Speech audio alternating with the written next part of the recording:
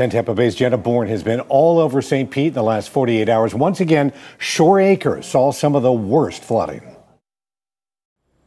You can see right here one of the kayaks that was used to get people to their flooded homes abandoned here at the Shore Acres Rec Center. When people got home, a lot of them were not happy with what they found.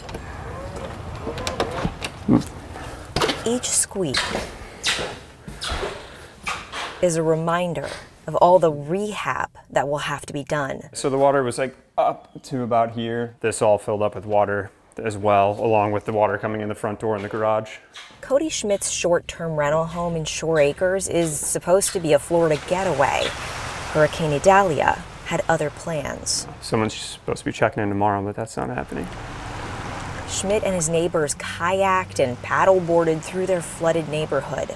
This little girl carried her pet rabbit on a leash while she waded through the flood. Police limited the vehicles they allowed to cross the 40th Avenue Bridge, and it's easy to see why. Anyone who tried to drive through risked generating wakes that could send more water into homes.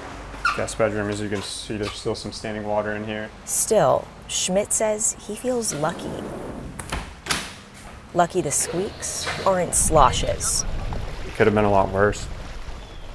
I know it's dark out here, but I want you to see this road that we were showing you earlier where people were kayaking to get to their homes. It's totally dry now. The floodwaters have receded, so people are able to drive to their homes tonight. Reporting in Shore Acres, Jenna Bourne, 10 Tampa Bay. It is amazing how quickly